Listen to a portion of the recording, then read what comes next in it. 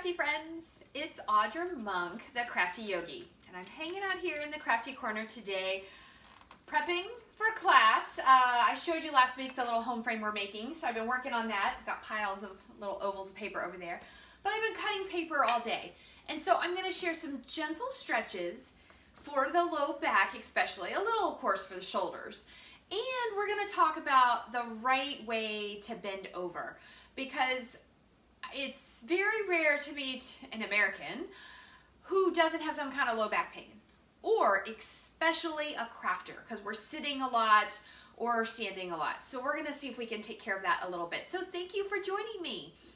All right, so let's do some gentle stretches. Today we're gonna stand up.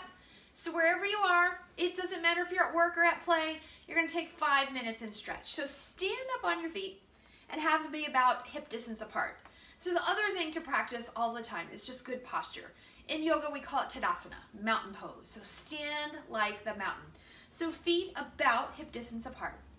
Feel the inner edge of the foot and the outer edge of the foot, the heel and the ball of the foot. Maybe lift up your toes, even if they're in socks like mine. Lift them up and spread your toes wide and set them right back down. And when you do that, you're gonna feel that already your thighs want to engage, your belly wants to pull in, and then this part, roll the shoulders down and back. There we go, so we're all nice and tall, because if you're like me or like many other people, how do we stand? Well, I tend to stand on one hip, right? You swing to one side, or your foot rolls in, or your foot rolls out. I just, of course, did those opposite.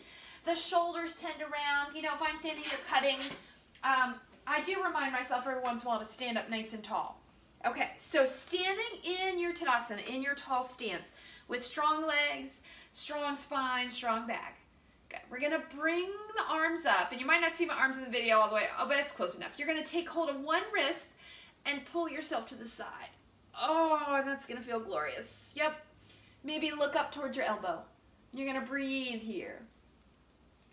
All right, come through the center, switch the hands, and pull that hand over to the side and lean over, and maybe look up towards the elbow. And breathe here. Okay, come on back. Hands come on down. We have one more, so it only takes 5 minutes or less. Okay, so on this one, roll your shoulders down and back. Bring your hands out to the side and then turn your palms back. And then let your hands go around. And some of us, this is gonna be it. We're gonna have the fingers reach towards the floor, take the shoulders down, pull the belly in. If you can interlace your fingers, interlace them and bring your knuckles towards your heels. Good, and then check again that you're standing tall.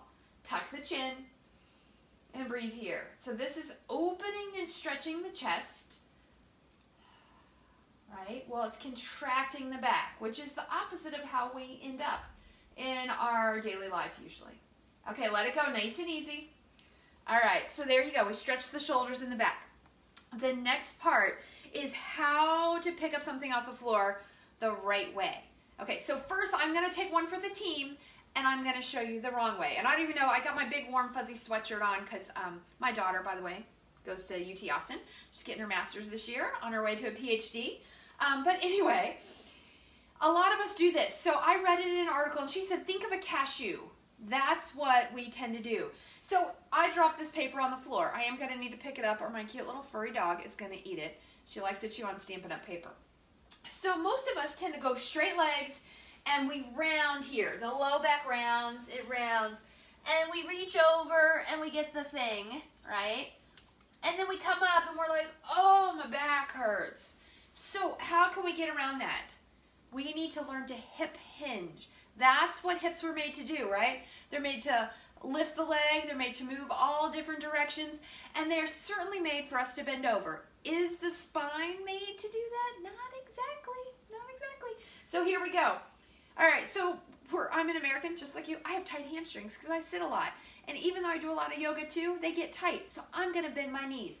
So to pick something up, feet about hip distance apart. Hips hinge, so your butt, it's okay to stick your butt out here. Stick your butt out, pull your belly in, your back goes flat. Bend your knees when your hamstrings are no longer happy. Pick up your thing and reverse that process. There we go, let's try one more time. Shoulders down and back. Hips hinge, so the hinge means I come forward at the hips, not rounding the low back. And then when I reach that point where I'm like, whoo, Lots of work here. I'm bending my knees, I'm reaching down, I'm picking up my piece of paper, and up I go. All right, so your homework this week is to watch yourself when you bend over. See what is going on in your body and see if you can't make it better. All right, so thank you so much for taking just a few moments to do a little yoga to make yourself feel good. I am putting these videos on my YouTube channel or Facebook page, so you can, well, we're on Facebook right now, so you can find them there. So thank you so much, and I'll see you next week. Stay crafty.